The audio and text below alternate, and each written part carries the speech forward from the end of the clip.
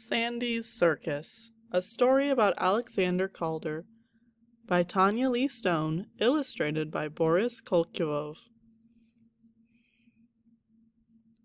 Sandy's Circus, a story about Alexander Calder, by Tanya Lee Stone, illustrated by Boris Kolykov.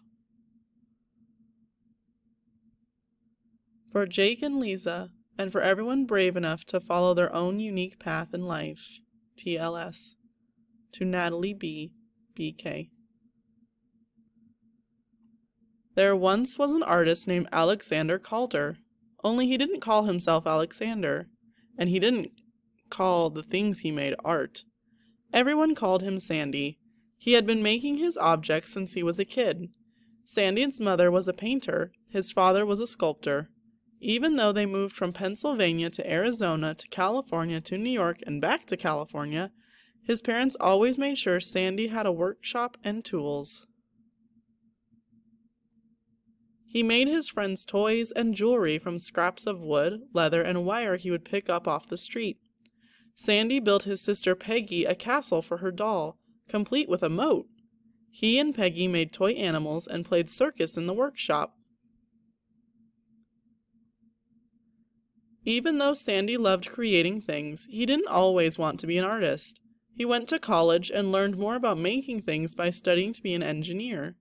Sandy had different jobs but never really liked any of them. When he worked as a fireman in the boiler room of a ship, one night he was sleeping up on deck, sailing between San Francisco and New York. When he woke, he was awestruck. On one side of the ship was a fiery red sunrise. On the other, the full moon shone like a silver coin. The sight made Sandy want to go to art school, and he did. Artists need to work. A newspaper hired Sandy to draw the Ringling Brothers and Barnum and Bailey Circus. For 2 weeks, day and night, he went to the stadium, drawing as many different parts of the circus as he could. He loved sketching the elephants, the flying trapeze, the lion tamer, and the dancers. Sandy sat in different parts of the theater to see from up high, down low, off to the side. The next year, 1926, he decided to go to Paris. Why Paris? Because that city was alive with art, and Sandy said, in Paris, it's a compliment to be called crazy.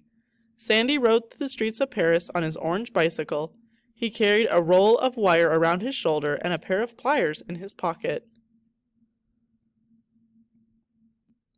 When Sandy bumped into a friend, out came the wire and pliers. He would twist and bend and curl while he chatted, and before they said adieu, Sandy would give his friend a gift. Voila!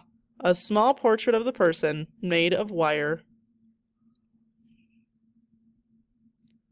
One day, Sandy made a little wire lion. He built a colorful cage for the lion.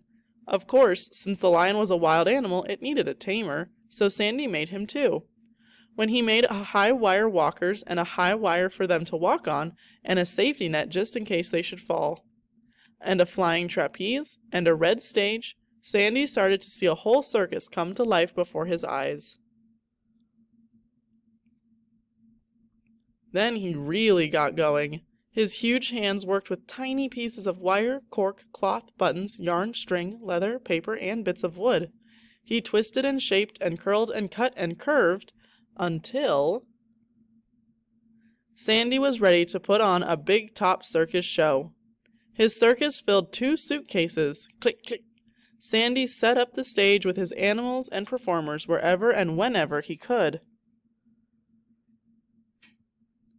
He went back and forth, from Paris to New York, those suitcases always along for the ride.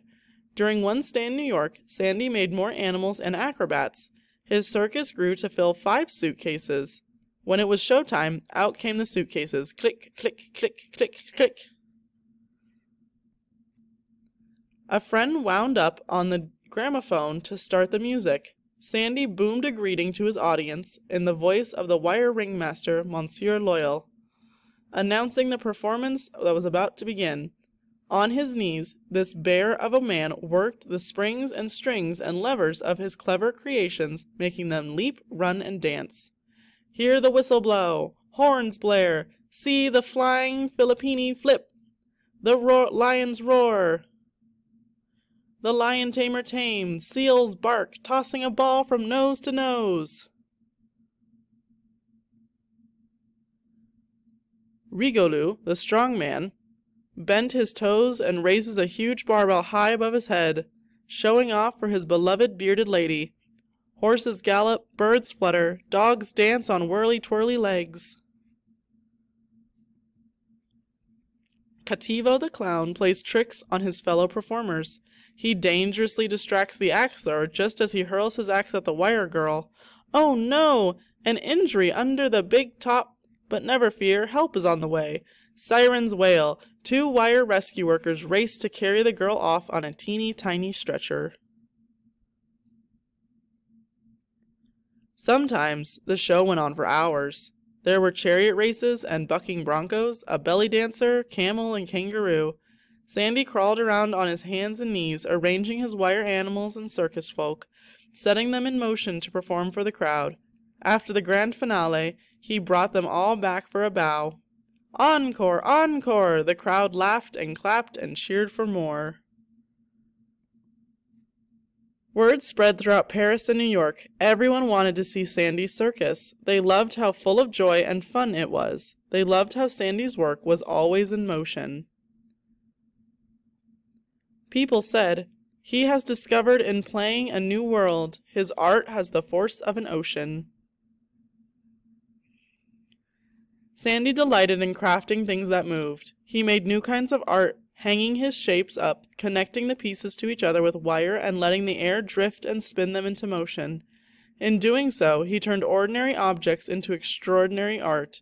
He invented the very first mobiles, and it all started with Sandy's magical, movable circus.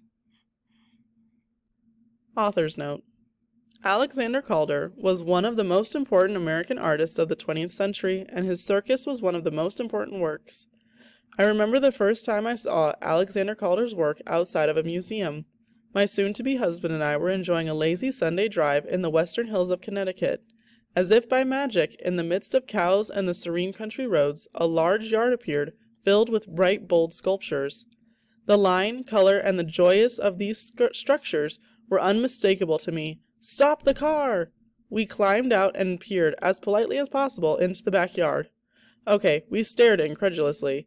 I had no idea that Calder had lived in Roxbury, Connecticut, but it quickly dawned on us that we were standing on the edge of the Calder estate. It was easy to imagine what life might have been like in the backyard when Sandy Calder was alive, passing out croquet mallets to friends who dropped by and sharing a love of life with all who were lucky enough to know him. Ever since that moment, I have wanted to capture a piece of the Calder essence in a story. The man invented the mobile, a whimsical sculpture artfully designed to move as freely as the air or wind lets it. It's a form we now take for granted, yet even the mobiles that hang over baby cribs would not exist without Calder. He also built enormous, bold metal sculptures that stood still, called stables. I hope that I have been able to convey some of the Calder magic through the story of Sandy's circus.